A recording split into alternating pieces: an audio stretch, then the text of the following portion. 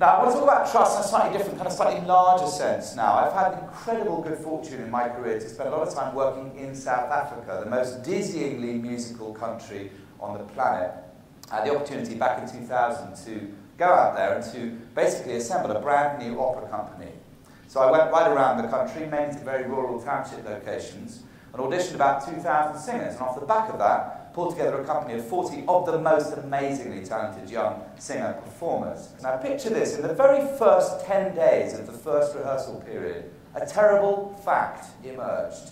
One of the black community in our company recognised that one of the white members had in his previous career been a member of the South African police force. And indeed, in the last few years of apartheid, this guy had been routinely detailed to go into townships to aggress the local community.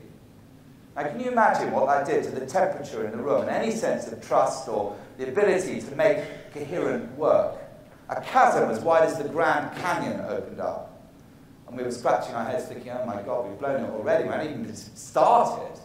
Now, the way that we got over that fundamental problem, that flaw, was through singing.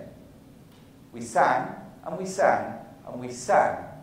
And after a handful of days, new bridges of trust started to grow. New bonds of friendship blossomed. And suddenly, this company became the most tight-knit group of individuals I've ever had the privilege to work with.